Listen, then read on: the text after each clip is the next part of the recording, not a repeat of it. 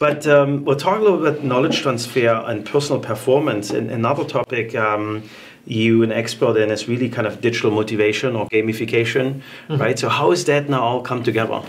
Yeah, so I think gamification is, the term is actually, scaring a lot of people off. Yeah, so that's why I said digital motivation, maybe.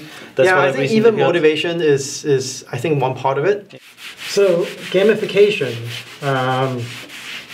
the way I look at gamification is, I would like to say that it's slightly different than what most gamification practitioners do. And the way I look at it is that it's actually a big data discipline. It's basically, what gamification is trying to do is that, like, if you talk to a lot of gamification practitioners, is that you have essentially a user here, right? And then the user exhibits some kind of behavior, and then through behavior tracking, so the user has some essentially behavior, right? And then so if you track that behavior, then that becomes behavioral data, right? So these are like essentially data, right? And then those behavior data then essentially fed through, essentially, I would say, almost like I call it a rules engine. Right. Right. And then the rules engine basically says, okay, when you exhibit certain behavior, I want to trigger some kind of feedback, right? Right. So that rules engine triggers some kind of feedback that essentially is delivered by essentially some kind of feedback mechanism. As simple as a badge. Yeah, as simple as a badge. Or as complicated as, a rank or reputation or something, conferring or something, right? So that feedback mechanism then feeds back to the user. Stimulating the behavior. Yeah, is this behavior desirable or not, right? Yeah. Are you getting a badge because you did something right, or you did something that's not desirable, so I'm gonna not give you something that other people have. So I take 10 points.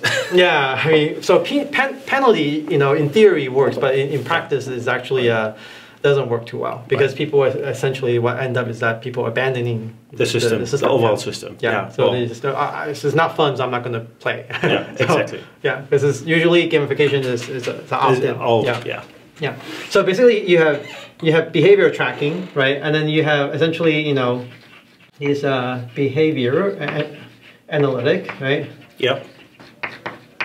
To essentially summarize this data, and then these data then fed into a rules engine, right? The rules engine then essentially have these rules that are triggers that trigger some feedback mechanism that gets feedback to the user, right? So as you can see, that to me, gamification is really a big data discipline, because people generate a lot of behavior data every single day, right?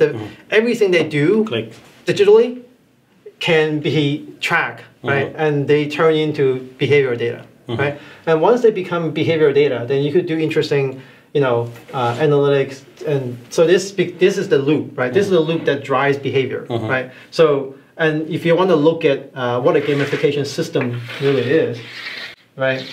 So a kind of well-designed, complete gamification system or platform, right?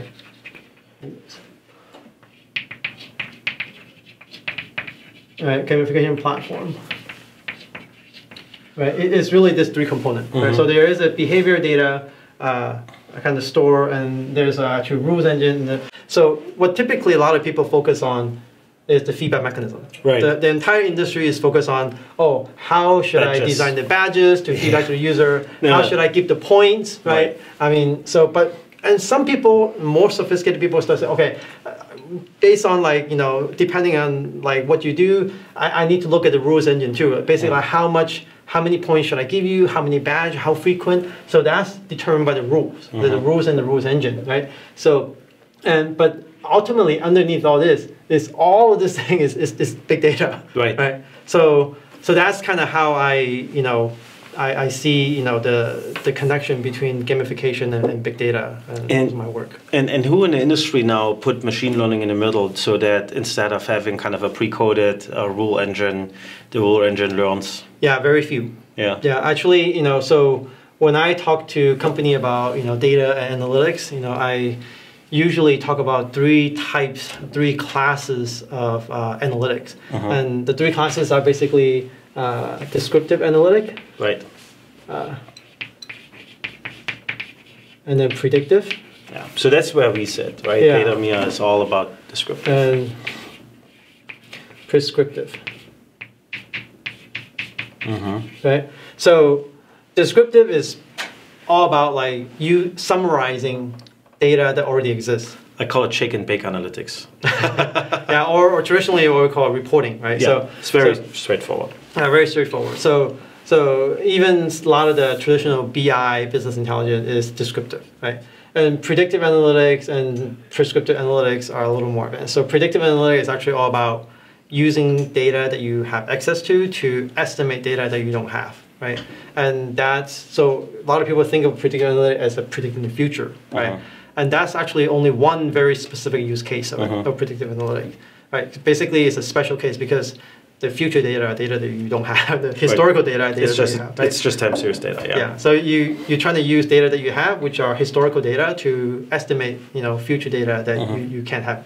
So yeah, so that's predictive analytics. And then prescriptive analytics is about essentially optimizing something, right? Essentially, for example, I would say the simplest example of predictive analytics is a trend line. Right? Everybody understands a trend line, right? It tells you, how the trajectory will go, right? The simplest prescriptive analytics is a GPS, right? I'm trying to go from A to B, so the GPS is going to prescribe a path for you, how to go from A to B. And they're essentially what it's doing is optimizing something. It's optimizing for the shortest distance, right?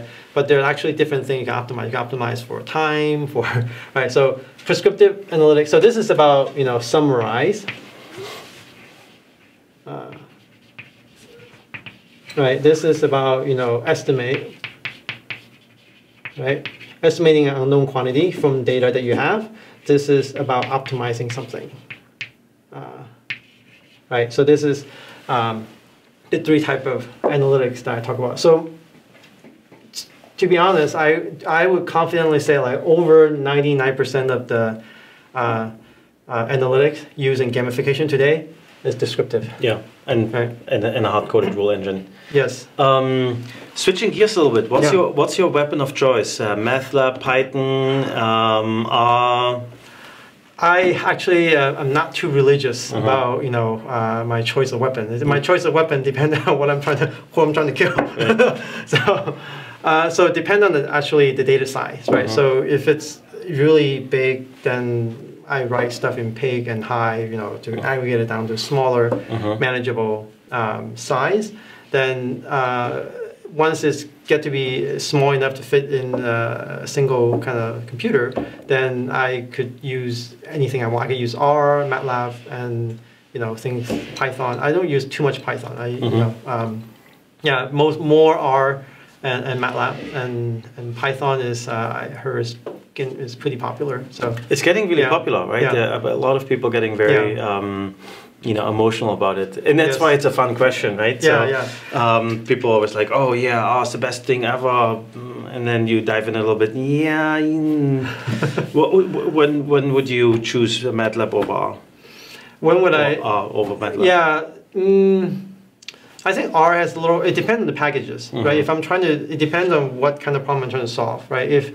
So R probably has more open source packages. So if I wanted to do certain,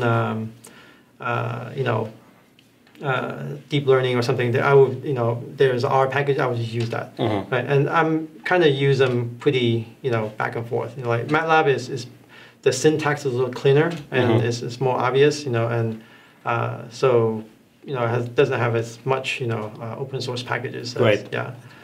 Pretty expensive commercial product if you're an individual, right? Yeah. I mean, for a company, doesn't matter, right? But yeah. So it goes. I think depending on what, like I said, if it's a simple kind of small data set, I would just even use Excel, right? It actually does its job, So. Well, I'm glad you're liking spreadsheets. We happen to build some.